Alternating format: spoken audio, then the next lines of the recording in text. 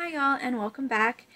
I've thought a bunch of times about doing videos on the Twopenny Acts and the Parson's cause, and I kept putting it off because I figured there were parts of Virginia and or colonial American history that most people have heard about before. But then I decided it might be fun to do a deep dive into Richard Bland's pamphlet, Inquiry into the Rights of the British Colonies, and this kind of provides context for him. That video will be posted soon, probably the next week or two. I just have a little bit more work I want to do on that. But why does Bland have anything to do with the Twopenny Acts, right? Well, he essentially authored them. He was the head of a committee in the House of Burgesses for addressing the effects of a drought they were having, and I'll discuss that more in a minute.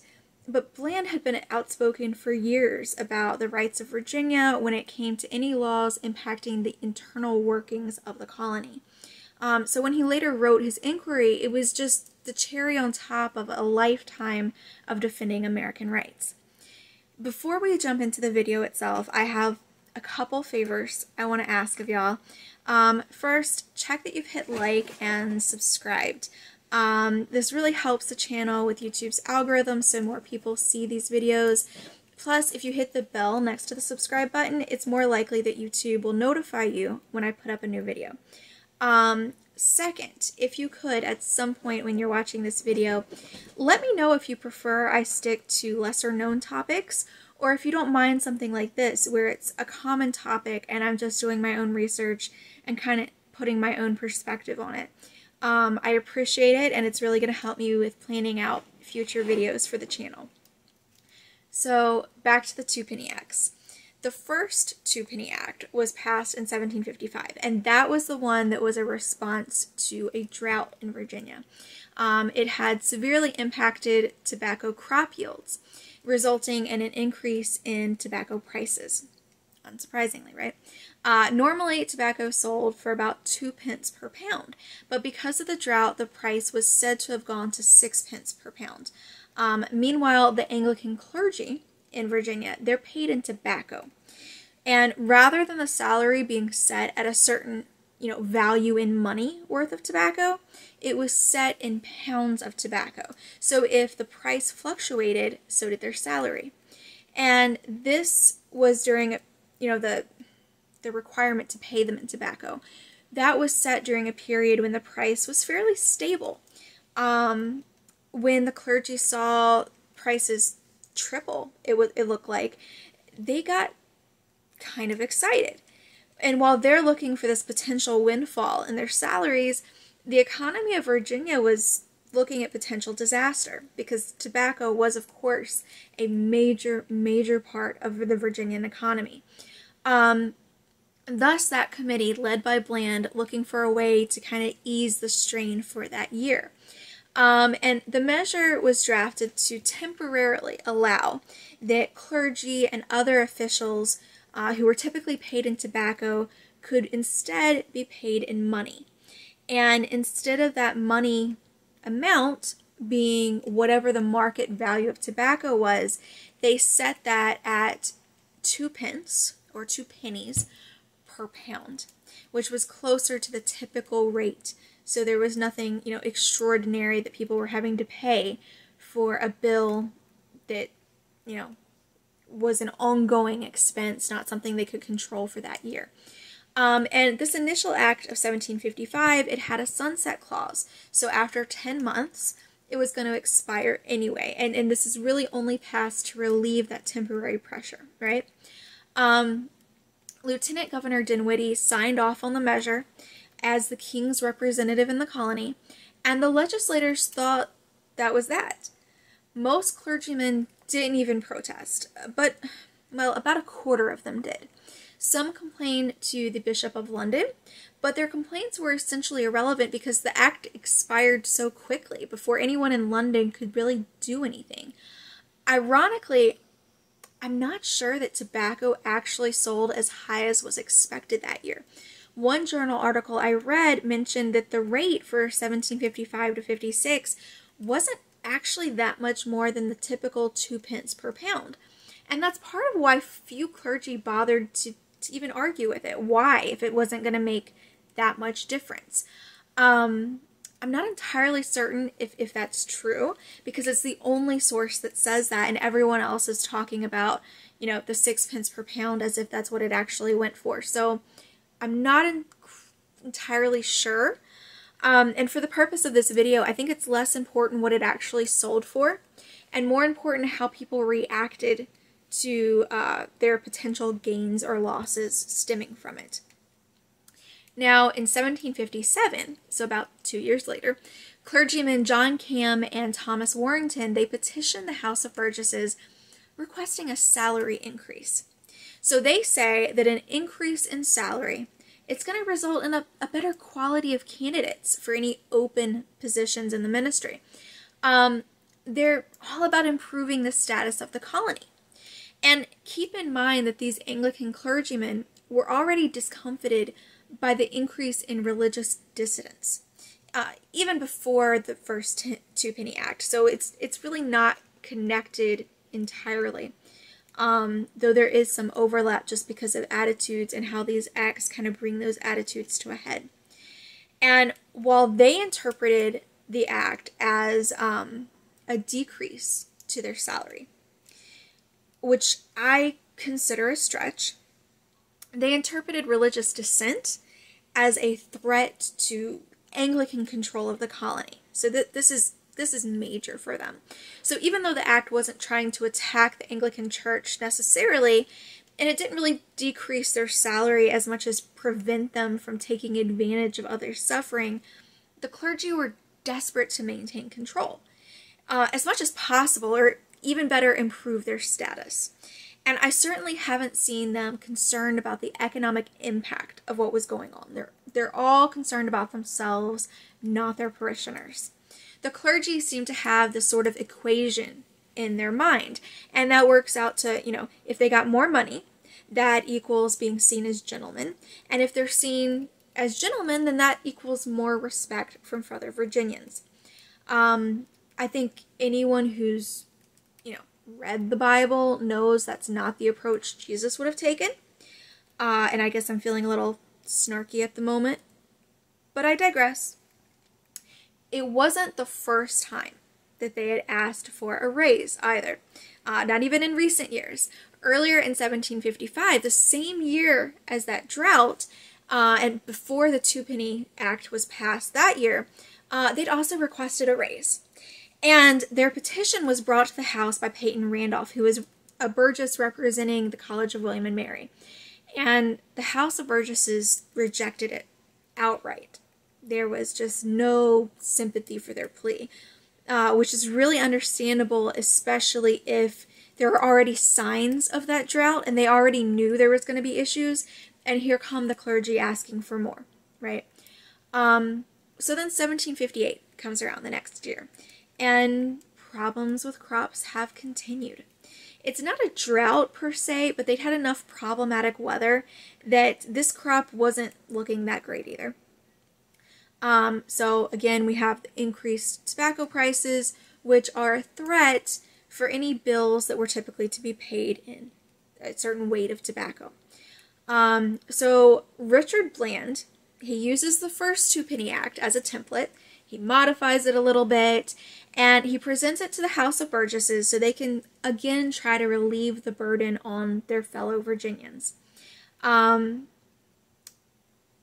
the way, the Twopenny Act, you know, it's what we call it today, and it was called it casually after the fact, but the name that the House of Burgesses gave it was an act to enable the inhabitants of this colony to discharge their public dues, officer fees, and other tobacco debts and money for the ensuing year.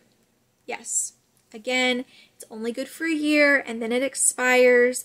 And again, it's not just the clergy that are being paid in tobacco. They are not the only ones targeted by this.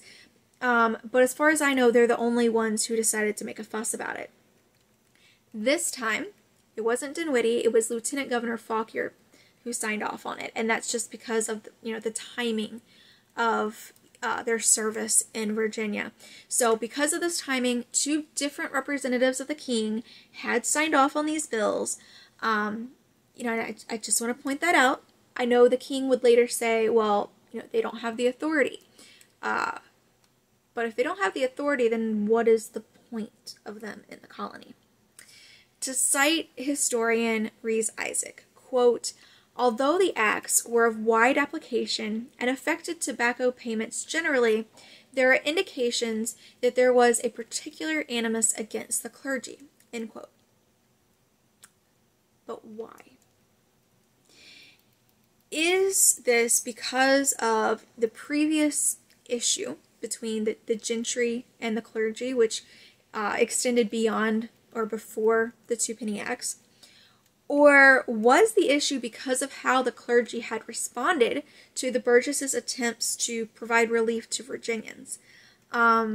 Maybe it's a chicken and the egg argument, but I think that matters when we're considering their attitudes. 2 pence per pound of tobacco was the same rate that they set for everyone else affected by the act. They didn't single out the clergy at that price. However, apparently the House of Burgesses had threatened to reduce the price for the clergy to only 1 penny per pound if they didn't stop whining about the act. So let's look at what I mean by that whining, right? One minister, Reverend Jacob Rowe, he publicly talked about how many Burgesses should be hanged because of the act, as well as stating that he would deny the sacrament, communion, to any Burgess who supported the Twopenny Act. And if you haven't seen my video on the Black Regiment, you may not know this, but I will state again that I thoroughly believe restricting the sacrament, essentially threatening the individual's immortal soul based on what they believed, threatening that over political issues is just, it's too far. It's not right. Our immortal soul is a lot bigger than whatever's happening in this lifetime, right? That's what the Bible would tell us. So you're going to threaten the soul over something that's happening in the moment that you just don't appreciate. Not to mention the talk of hanging the Burgesses, right? I mean, yikes. Rowe ended up having to publicly ask the Burgesses forgiveness for his comments. Now, the clergyman and the crown, they both ended up griping about these acts because they went into effect immediately rather than allowing time for the bills to be sent to London so that the Board of Trade or the King or the Bishop of London could review them and have a chance to accept or reject them. Obviously, the King is the one with this authority, but the rest can kind of weigh in with their opinion. Of course, the Burgesses are like, well, look, getting a response from the crown, that could take months, and Virginians need relief now. This was an emergency. And that's the whole point behind the acts, right? That this was an emergency. So this is how they decided to proceed, and they thought that it was acceptable because of that nature of it being an emergency. And besides, they're like, well, we did have approval in the form of the Crown's representative in Virginia, the lieutenant governors. And we should be able to determine the internal workings of our colony.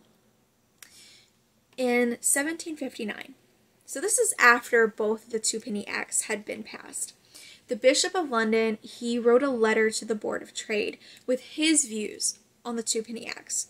Because even though they're expired at this point, the dust hasn't fully settled, he's gotten all these complaints, so now he's weighing in. And overall, he seems certain that it was this malicious attempt by the House of Burgesses to harm the Anglican establishment in Virginia. Never mind that most of the Burgesses are Anglicans themselves. Unsurprisingly to me, the bishop doesn't seem the least concerned about the welfare of, Virginians overall that are impacted by these poor crops. And the letter just seems like what you would expect from a leader of the Anglican Church who is parroting the complaints he's gotten from his clergymen in Virginia and not considering the other side of the argument.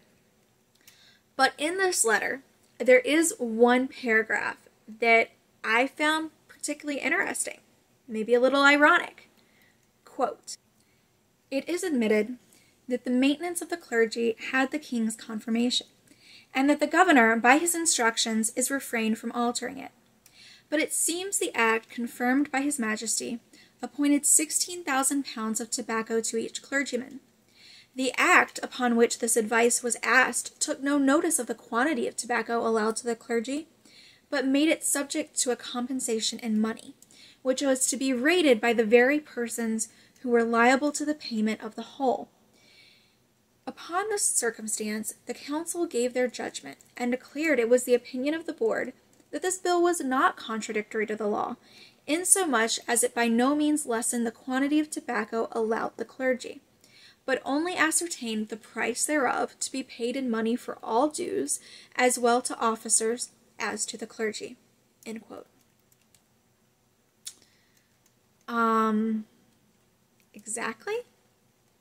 I feel like the bishop is making the Burgesses' point here on their behalf, whether he means to or not. They didn't change the quantity of tobacco that the clergy were entitled to. That was what the king had set, not a value of it. They just said that the sum could be paid in cash at the normal rates for tobacco. That's it. And this isn't the clergy's only income either. By law, parishes also had to provide glebes, land that could be used for farming, in addition to adequate housing and the normal salary for clergy. So the clergy could then choose to farm the glebes themselves, or they could rent it out and collect the money from renting that land. The money they'd receive for renting out the glebes, that was a significant part of their income, and that was not affected by the Twopenny Acts. So they're getting that too. And it's worth noting, just, so everything makes sense here, that the Bishop of London, he's the guy who has authority over the Anglican Church in Virginia. So all these clergymen, the reason that they're writing to him is because he's the one, higher up in the chain of command. And I need to specify that the council that he mentions, who thought this law was okay, that's the Council of Virginia. So we're not talking about the Board of Trade or the Privy Council or anything like that. He's explaining the justifications of these various bodies in Virginia. Now, among those who wrote publicly about these acts were the Reverend John Cam, still determined to complain about the clergy's lot in life, as well as Colonels Landon Carter and Richard Bland, both of whom are in the House of Burgesses. And to cite Rhys Isaac again, quote, "The sharpest anti-clerical polemics came, ironically, from two devout Orthodox churchmen, Colonels Carter and Bland," end quote.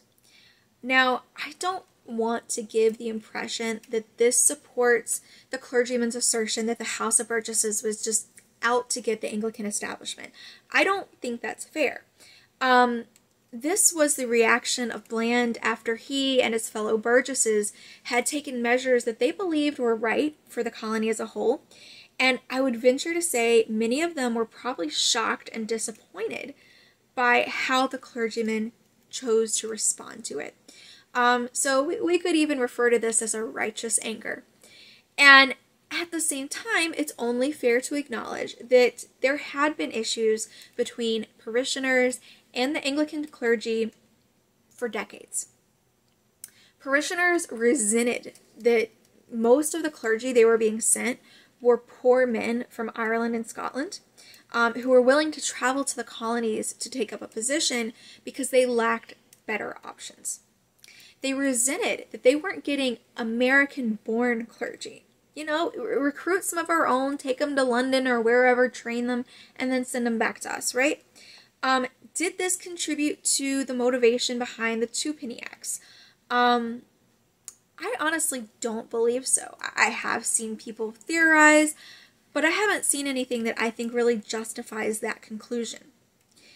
Cam and his friends said that salary increases would fix all these issues. but would it? Would English gentlemen who were clergy in England, would they be any more likely to travel to Virginia just to get a little bit more money when they already had decent prospects in England? Would an increase in salary have anything to do with the Bishop of London getting Virginia some Virginia-born clergymen? I don't know that it would, because I think if the bishop had been inclined to get American-born clergymen, he probably could have done that at the going salary. Like, he didn't need to incentivize that at all. Another issue here is with Colonel Landon Carter, one of the ones I mentioned who wrote about the Acts.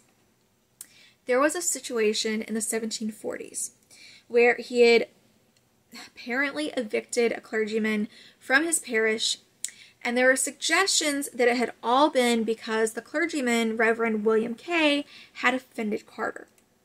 Kay says that Carter turns the vestry against him, and Kay brought suit, where Kay won. Later, there was an amendment to the law giving every clergyman tenure from the moment they arrived in their parishes. Before, they'd have to be received by the governor before they'd get tenure. Does this reflect Carter's perception of the Anglican clergy in Virginia overall? I don't know. I don't believe that any clergyman after Kay had an issue with Carter, but maybe we just don't know, and maybe there was one. I'm trying to be fair here. But do you want to know part of the reason that Virginians just didn't value the Anglican clergy more highly? Among other reasons, they kept learning about the immoral behavior of various clergymen in Virginia. And that doesn't exactly make a person motivated to pay a premium for this clergy's spiritual guidance. In the 1757 case of Reverend John Brunskill, he had apparently committed so many monstrous immoralities that when Governor Dinwiddie reported the events to the Bishop of London, he didn't even want to repeat the actual details of what this guy had done. But I'm sure fellow Virginians were aware. People talk, right? And then it didn't help that fellow clergy, like Reverend John Cam, they invited Brunskill to preach in their churches because they thought that it was more important for the clergy to stick together and support each other than it was to deal with whatever indecent behavior was going on. So, depending on what that behavior was, that could have felt like a slap in the face to Virginians who were trying to live moral lives. At the same time, they're being told they have to pay for these Anglican clergy services. Most Virginia's Anglican clergymen ended up letting the second Twopenny Act go as well. You know, they're like, let's move on with our lives, right? But some persisted. Reverend James Maury was one who chose to take the matter to court. Thinking he could recover his supposed losses from the Twopenny Acts, and I say supposed because, as we covered, he got paid. It's not that they didn't pay him, it's he wasn't paid in an inflated cost of tobacco like he wanted to be. He actually won his case because the king had rejected the Twopenny Acts, making the outcome seem straightforward to that particular court. But not every Virginia court agreed. There were two other clergymen who attempted to bring lawsuits, and those cases they lost. It wasn't until it came time for a jury to decide on damages for Maury that a young lawyer named Patrick Henry was hired to argue on behalf of the parishioners. According to Maury's account of these events, it took the jury only 5 minutes to return with a judgment, granting Maury the sizable amount of 1 penny in damages. And of course, Maury is offended. And not just because of what Patrick Henry said in court either, because, you see, some of the members of the jury, they're religious dissenters. And for an Anglican clergyman who felt that the established church was under fire, that was hard to swallow, that, you know, the outcome was partially decided by these dissenters. But he absolutely took issue with the words of Patrick Henry as well, many of which he recorded in a letter to Reverend John Cam. You see, Patrick Henry couldn't really argue whether or not the law was on Maury's side. That had already been determined by the court. What Henry argued was more of an appeal to emotion. It was calculated to convince the jury that Maury wasn't entitled to damages regardless of what the law said. And to do this, he said a lot that was shocking for the time. Henry suggested that a king who would disregard legislation meant to help the people, quote, from being the father of his people, degenerated into a tyrant and forfeits all right to his subjects' obedience, end quote. Certainly we have to allow for the idea and the probability that Maury exaggerated what was said in his letter. But I also don't think that Henry was incapable of saying such a thing. He certainly was, and very likely capable of worse. And Henry also apparently targeted the clergy specifically. And he says, quote, when a clergy ceases to answer these ends, the community have no further need of their ministry, and may justly strip them of their appointments, that the clergy of Virginia, in this particular instance of their refusing to acquiesce in the law in question, ought to be considered as enemies of the community, end quote. This trial was essentially Henry's claim to fame, at the beginning of his career anyway. And this was a big deal not only for him, but it also sowed seeds of thought in the minds of Virginians that would impact future events in the colony. Now, make no mistake here, Henry was not the absolute defender of religious freedom that it might sound like. He certainly did support freedom, but not the sort of separation of church and state that has become the tradition in America. He wanted to see a government that was still paying clergymen's wages.